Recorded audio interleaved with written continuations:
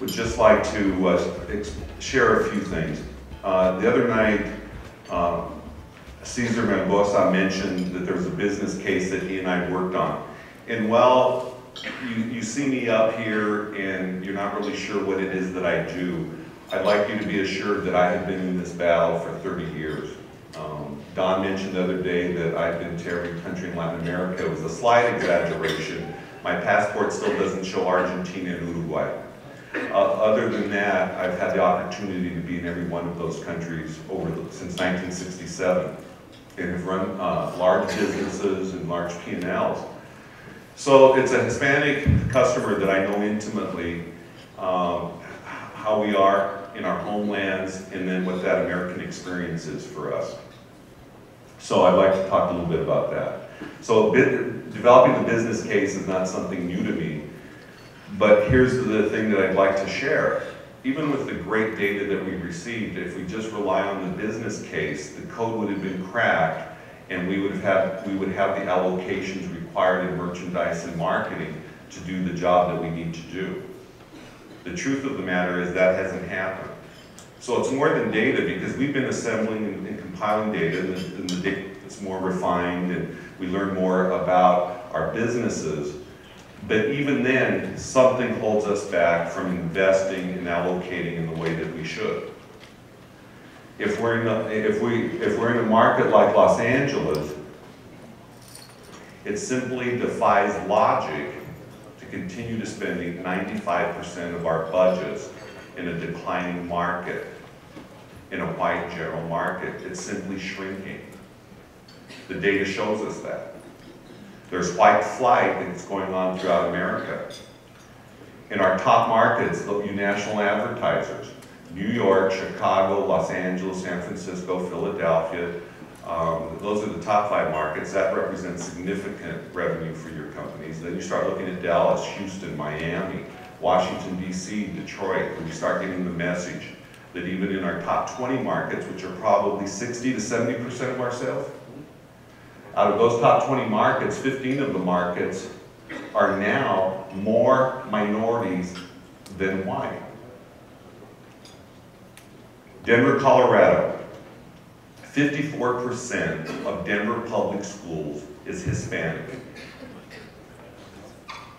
22% is African American. Almost 10% is Asian. I start doing the math, and I'm not really good at it, Marie, but somehow I think that's a majority. For a company like Pepsi, they're already talking 5 years, 10 years. Here's what the packaging is going to look like. Here's what the flavor is going to look like. Here's, all of that stuff they start putting together. And at the end of the day, the retailer is the gatekeeper. Sometimes tradition, convention fights against us. I use convention as a code word for something else. Why don't we invest? It defies logic. It doesn't make sense. I'd like to talk some more about that.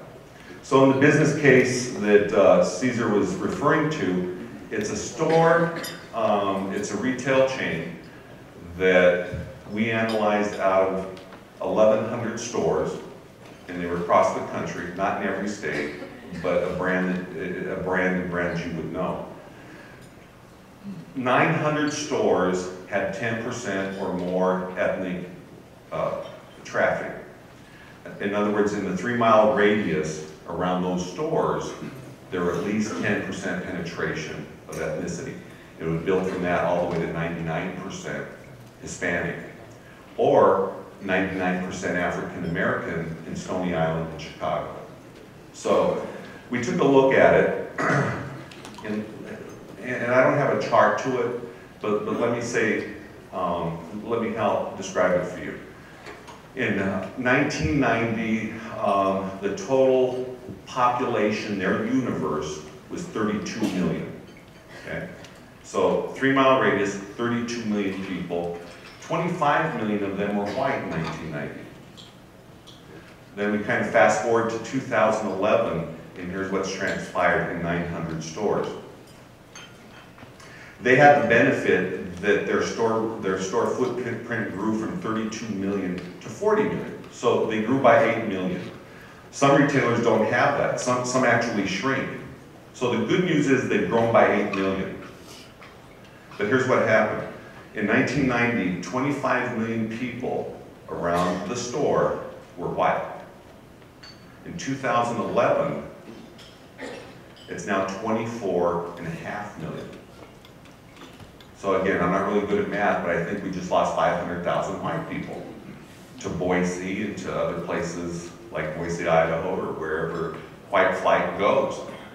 There is not integration in America, you guys.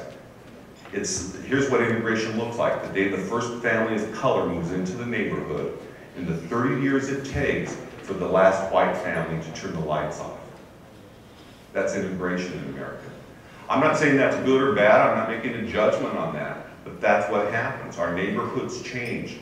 They go from white and take on whole different, it happened in the 1900s when there was immigration, right? With Polish families, with Irish families. That's just sort of our own human nature and our own culture.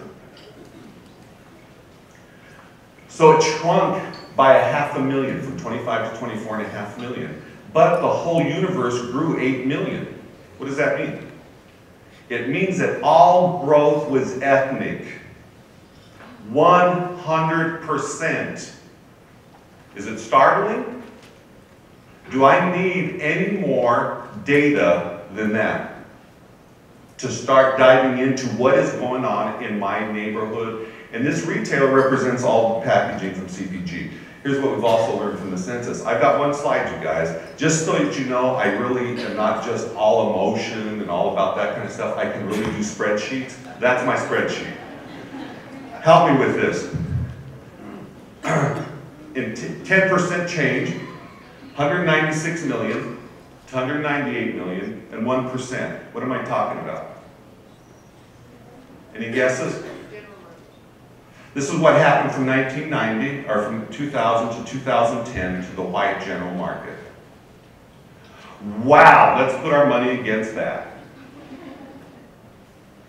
In all of the meetings we go to, and this is an imposing group to be in front of. All of you who presented, Marie, this is an imposing group. They're smart people here.